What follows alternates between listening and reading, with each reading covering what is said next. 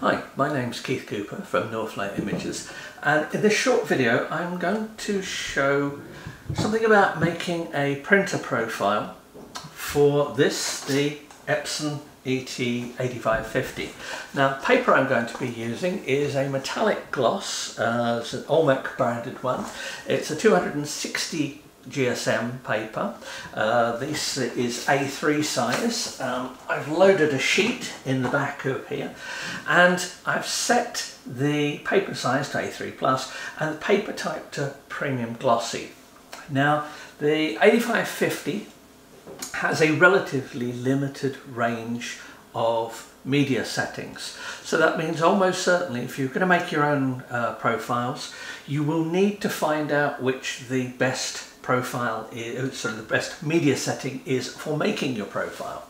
Now, as a general starting point, premium luster does for a lot of papers, and premium glossy if they're glossier papers. This is a metallic paper, so it has an interesting sheen to it, and it is a paper that almost certainly you won't find a profile for this. Now, some companies, certainly I know several here in the UK, if you buy a pack of paper, they'll send you a target that you print and you send it back to them and they'll make you a custom profile. That's great. What about if you want to make your own profiles? Well, the kit I normally use, and I've shown in another video, is getting on for 5,000 quid's worth of kit, so it's not really a practical proposition for many people. What I'm going to have a quick look at here is using the i1Studio, or as it's going to be known in future, going to the CCStudio. There's been a change, so X-Rite products are now under the Calibrite brand, but this is an X-Rite i1Studio. It'd be the same device if you were to go out and buy one. It's an i1 device that it's USB connected, and I'll show how you do the measurements in a bit. Has this strap here for holding it, sand-filled strap, seems to make a useful fitting there. I've looked at this several times over the last few years since it first came out. This used to be known as the Colour Monkey, and you can still get the original Colour Monkey is still supported by the current software, so there's no problem there if you get an old one. But what I would say, this is the sort of thing that I think on your own maybe you'd not make enough profiles to justify it, but if you went sort of part of paying for it with a camera club or something like that, yeah, 5 or 6 of you who want to make printer profiles, it becomes quite a reasonable cost. Certainly much more so than the kit that I use, which is really sort of professional level kit that you would not normally expect to use. But for this, all I need to do is print out a target, and the custom profile with a printer like this that I'm going to make is the key to getting good print performance. Now, in the review I've done of this printer, I've mentioned quite a few papers that I've profiled. Now, I've profiled those using the i1 which is the big scanning spectrophotometer that I have, and that's really easy. That makes excellent quality profiles, but as I said, a bit over the top for what most people would do. But anyway, I've put this sheet here inside loaded it up into the 8550. I've set paper size A3+, and I've set paper type to premium glossy, and that's, as I say, should be fairly good for this. If you're unsure, then you can do some experiments with test images. That's a little advanced working out stuff like that, and is going to get you through quite a bit of paper. Inks use is not such a problem on this because this is a tank-based printer. Now, this particular printer has both pigment black and dye black on it. Now, for the premium glossy setting, it is just the dye inks that are being used. If you use the Velvet Fine Art setting, you're getting a mixture of pigment and dye-based blacks being used for the blacks of the print, and that makes a difference. It's one of the reasons why I say with this printer, the results you get from it can be excellent, but they do depend on having good profiles and picking the right paper. But anyway, with all that preamble to it, I just need to print the target.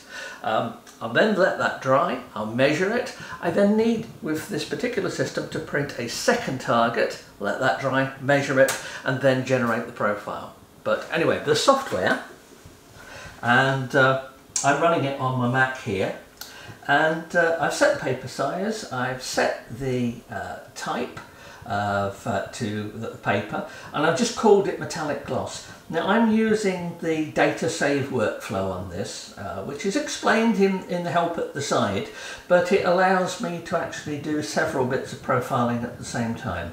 The original software had a major problem in that you could only do one paper at a time, which meant that if you had to leave something overnight to dry, effectively you had to leave the software running overnight and catch up with it the next day. That's not the case anymore, but all I want to do here is just print this. Now, I could save this image as a TIFF file and print it elsewhere. I could use any application I like for printing targets, but you need to print it with all colour management turned off, and that's the important bit. So if I go to print here, I've then got the settings that I need for printing it. I've made a preset here for printing just so I can go back to it simply, and I've set the medium type at Epson Premium Glossy. I'm printing at high quality for the profiling here, and the size is A3+. So this is going to print via the top slot where I've loaded it, and everything's set there, and I just print the target. Now the software is working out printing and it's going to send it to here. And this is the first stage of making your profile, your first print. Now I'm using an A3+ sheet because I have a box of A3+ sheets. The actual target will fit on an A4 sheet, but I don't have any A4.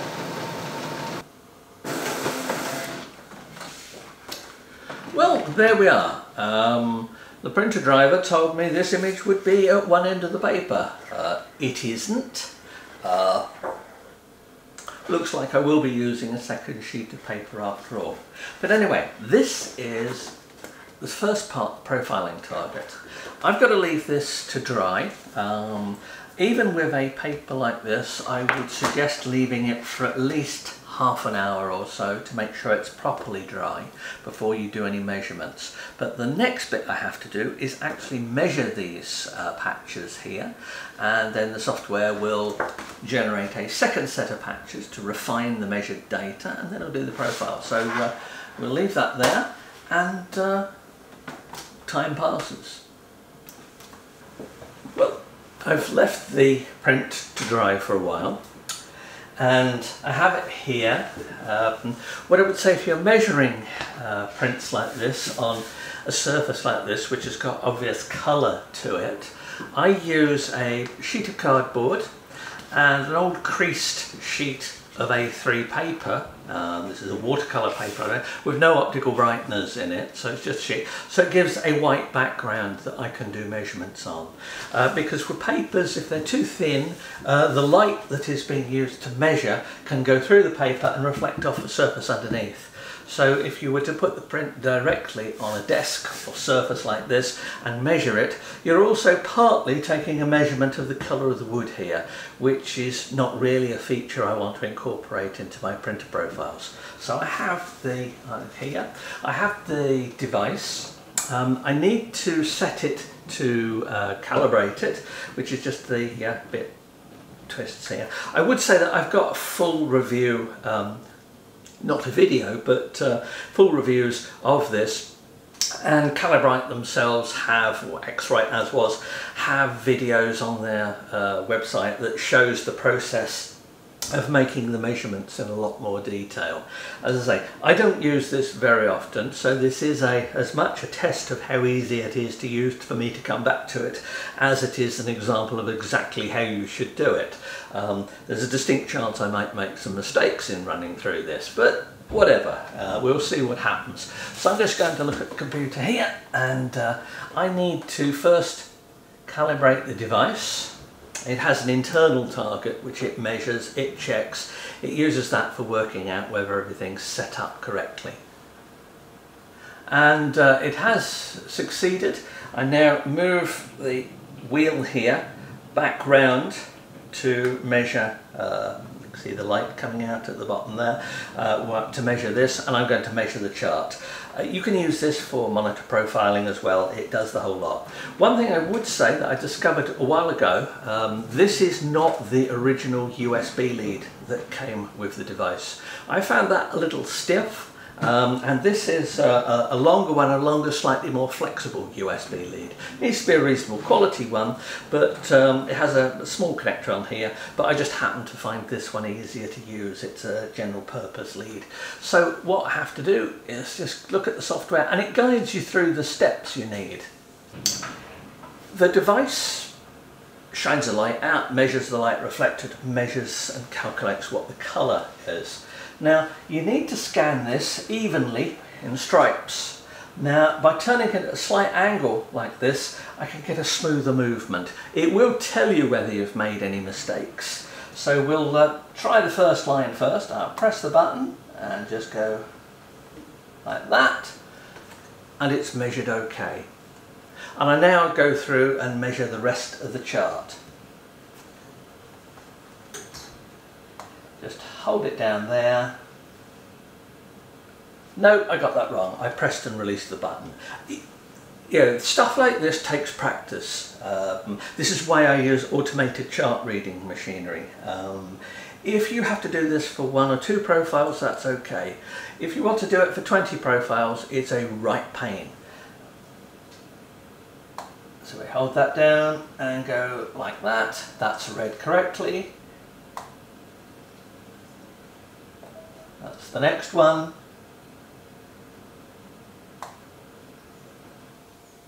Let's read that one.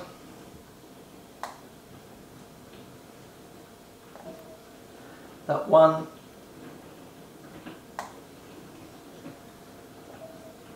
You'll notice the last one only has 2 patches on it here, so we can do that, and we'll do that. Invalid measurement. Well, there we go. Let's try again. So press that down, hold, and go across, and we've got the measurements. And that's it. That's the measurements completed.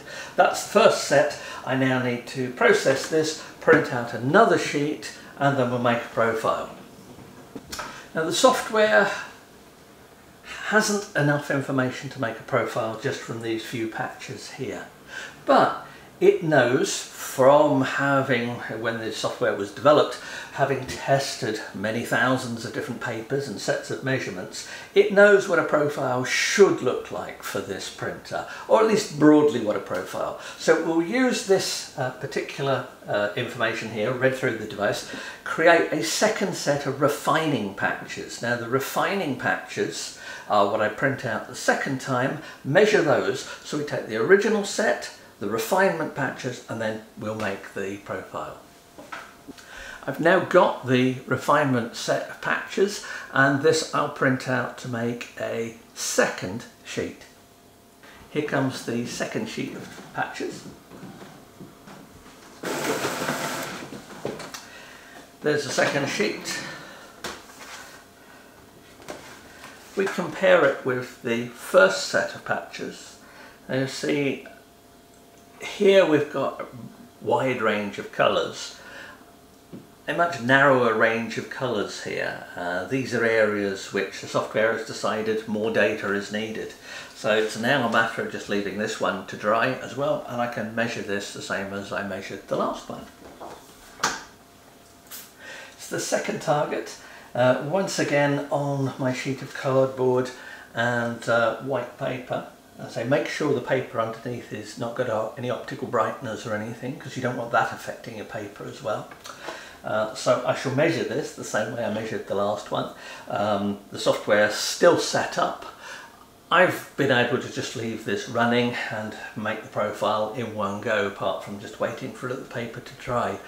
If you want to do several, then look at the workflow that allows you to save the images and save your profiling workflow, because then you can do several at a time. So you can do a load of prints of different papers, do the first measurements, then go back to do the second prints, leave those to dry, do the measurements. You haven't got to do them sequentially, you can do them in parallel, which makes a big difference. Anyway, so I've got these patches here. So once again, I'm just going to measure them.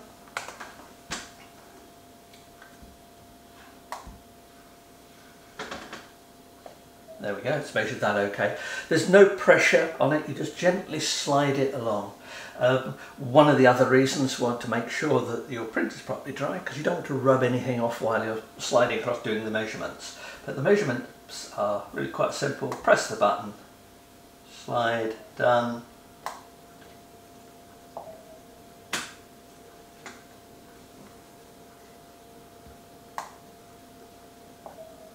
There we go. That's all the measurements carried out. It's quite a simple process. And now I just go through making the actual profile. So I've got everything measured there. We go to it. I would always suggest giving your profiles a meaningful name. This includes the date inside, it tells you the printer. It's fair enough to use this. The default for this is a version 4 profile. If you know you need version 2 profiles, then use that. I don't normally have any problems with any of the systems I use using version 4 profiles. It's the default. We will save that and it will create a profile. Now, one of the things to remember is that the profiles will be put into the default position on the machine you're using to create them. So you may need to move them elsewhere if you do printing from another machine. And also, if you're going to print using these, make sure that any application that you're using is restarted before using a new profile, because things like Photoshop only checks profiles when it's fired up. So if I had Photoshop running here, made this profile and then tried to use it, it wouldn't be there because it wouldn't be seen until I'd restarted Photoshop. But it just takes a minute or two to make the profile and then it's ready and the whole process is done. Right, well, I'm now printing my standard test image that I use for evaluating profiles. I'm printing it from in Photoshop. In fact, I'm using an old version of Photoshop, CS6 here, doesn't really matter, prints just fine. I've selected the profile that I've just made and now we'll get it to print. Here comes the print. It's not terribly fast as the 8550 at the high quality setting, which is what I've got here. So it's going to take a few more minutes for the print to come out. Well, the print's looking good. I've done another video looking at using this particular test image to evaluate profiles and the sort of things I've been looking at to see how good the profile is. But there don't appear to be any obvious problems, which is, yeah, I wouldn't expect any. This is a relatively well-behaved paper. It doesn't have any unusual characteristics. Yeah, it does have an interesting sort of purple sheen to it in its reflection, but that's because it's a metallic paper. It has minimal optical brightness in it, as far as I recall, so that doesn't cause a problem. I know for some profiling systems you have to be careful with papers with optical brightness. The i1Studio, CCStudio handles it fairly well. Obviously you're not going to be using this for making professional level quality profiles that you'd sell, but it's good enough. It's at times like this you realise that this printer is not a speedy printer. It may save you on ink, it's very good quality, but you do have to wait if you want something printing at best quality. But I would say that it's worth it. Looking at this print, for example, I'm going to say all of these panels in this have various reasons. The sky colour nice and even, there's no unusual changes in the blue sky here, the greens look okay, the people look, there's shadow detail, even the black and whites look relatively neutral. So there you have it, one print made on a paper that is being freshly profiled using the i1Studio, and works very well. And as I say, if you're looking for something to share amongst a number of people, ideal solution for you. But anyway, thanks very much. I hope that's a bit of interest. If you've got any questions, drop me a line or ask a question on the video, and happy to reply on that. But thank you.